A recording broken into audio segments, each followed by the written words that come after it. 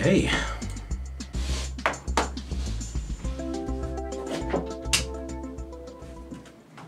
No, come back for me.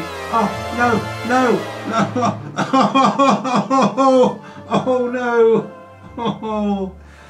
Oh, fuck it. Today, AMD officially unveiled the Radeon 9070 series, and it gives us a good idea of what the competition will be like for this generation of graphics cards. Here are some things which stood out to me. Pricing. We knew roughly where these cards were going to land for performance, but pricing was the other bit we needed to know before we could make a judgment about how good they actually were. Now we know. $550 for the cheaper Radeon 9070 and $600 for the 9070 XT. What does this mean? Well, it means it could have been worse. They were hinting that 85% of buyers spend less than $700 on their graphics card. So I'm going to make an educated guess and say the original plan was to have the 9070 XT cost $699, and they pulled this plan back in January when they got cold feet and decided it wasn't competitive. At the other extreme, imagine this. Radeon 9070 for $299 and the 9070 XT for $399.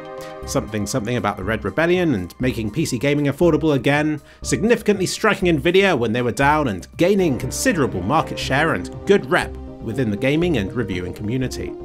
Now before you say it's naive to think that they could sell a 9070 XT for as little as $400, remember the 7700 XT sold for $450 and was criticised for being too expensive for what it was. So you can really see how much our perception of what a 70 tier of card should cost has crept up at some point. Now that we're excited that it's only going to cost $550 for the baseline 70 tier model. But provided it can run games at 1440p and 4K resolution, what more do you need? And equally, I can't be mad at AMD for the pricing they eventually went with, because it's still cheaper than Nvidia's, and because it does make a lot of sense against Nvidia's current product stack. AMD is clearly taking aim at Nvidia's upcoming GeForce 5070.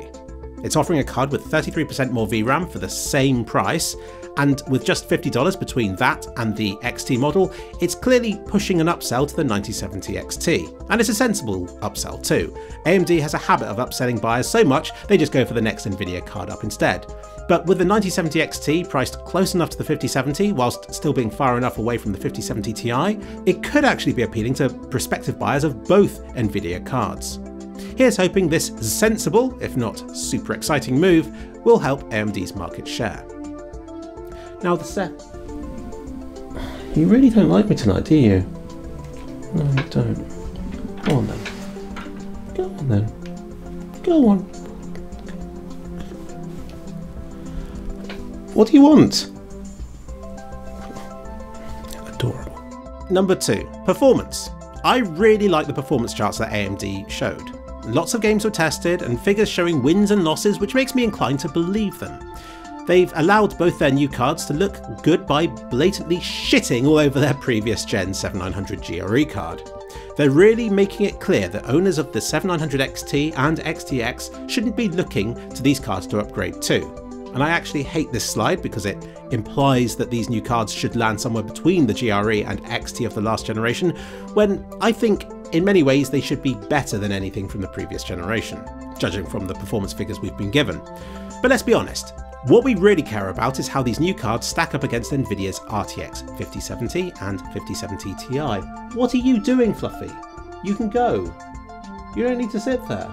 Now, obviously the 5070 isn't out yet, so I don't blame AMD for not comparing their 9070 to that card, but they do have their $600 9070 XT putting on a pretty good showing against the $750 RTX 5070 Ti. It looks to be almost exactly equal for raster performance and about 10% behind for ray tracing, with the more demanding the game, the more it falls behind. But that's okay, it's not even competing against MSRP really, is it?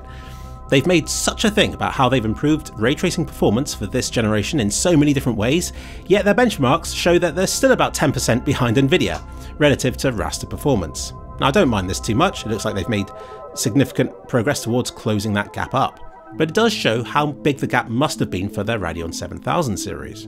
So the 5070 Ti is the better card, but with an MSRP $150 higher and likely even more in practice, I feel that the 9070 XT is affordable enough and fast enough not to be too concerned about Nvidia's card. So we just have to see how the 9070 does against the 5070, because it's quite exciting to see two competing products with the exact same MSRP for once.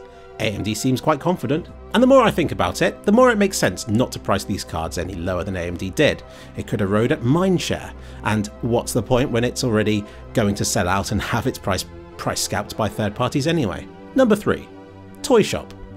This is a bit of a silly point, but it's so nice to see AMD showing a beautiful new graphics showcase demo, especially one that refers back to their old Toyshop one, which I have always deemed one of their strongest graphics showcases. Now it's back once again to showcase path tracing.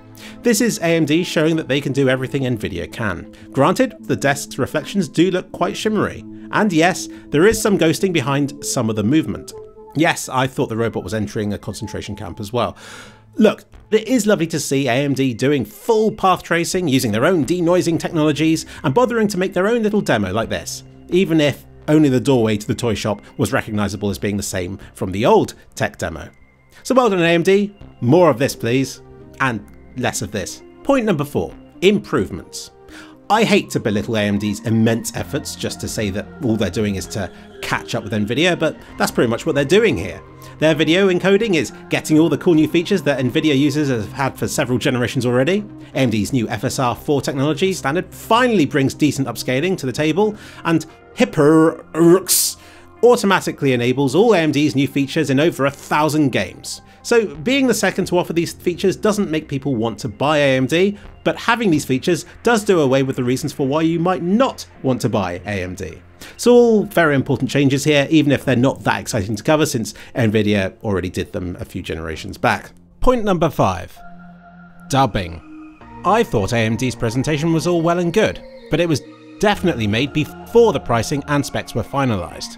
I'm no stranger to editing my videos and having to shoehorn in new narrated snippets here and there, like I'm doing right now, and no matter how hard I try, you can always tell I've done it because despite my best efforts, my voice segments always sound either bassier or gooier or sexier than the clips before and after. People incorrectly assume this is proof that I'm AI generating my voice, when ironically, if I AI generated it, it wouldn't have these inconsistencies. So I think it can say a lot about a video to see where last minute adjustments have been made to it. Check out this bit of the presentation here. You can even see it in the WAV file, that the clip looks different to the ones either side. I'm thrilled to announce the Radeon RX 9070.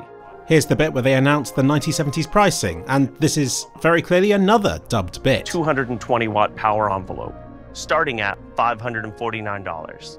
Generationally at and the same for the 9070 XT's pricing. And best of all, a starting price point of $599.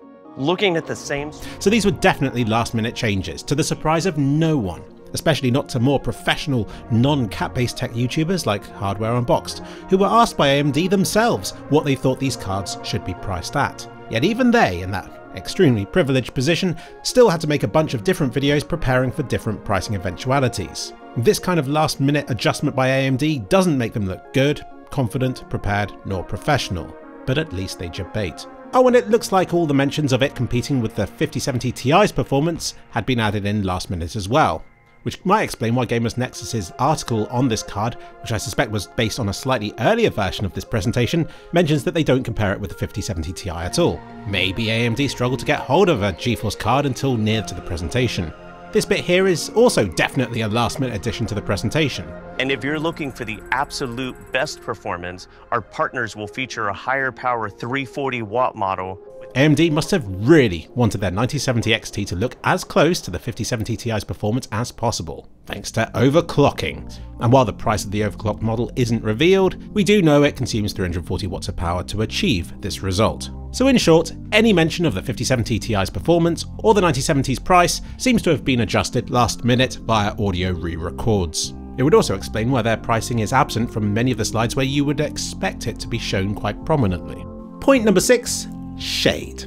During the presentation, AMD threw shade at Nvidia several times, but they did it respectfully, as you would expect from a billion-dollar company. Simply by being sure to mention stuff that the community will appreciate AMD doing differently to Nvidia, they gained some brownie points in my imagination, my eyes, everywhere on me, really. Like how they mentioned these cards having the older, more reliable power connectors. At the end, they mentioned wide availability, which could be a shot at Nvidia's cards being out of stock everywhere. They even showed a series of benchmarks without upscaling or frame gen trickery, which I guess could also be contrasted to the way that Nvidia relied heavily on extra generated frames to make claims like the RTX 5070 being the same speed as the 4090, when clearly it isn't in practice. Compared with that, AMD showing wins and losses and trying to actually just show us how good their product is was actually very refreshing, without any need for angsty teenager marketing or debating that we've seen in the past. So this is great to see, and more refreshing than any amount of fine wine. So well done AMD, lovely to see you taking steps to improve your announcements. Here's hoping the release of your cards goes well. Next time, to be even better, have a full product stack, and don't be afraid to go first, and to set the pace instead of cowering behind Nvidia for announcements and features. Then we'll all love you even more.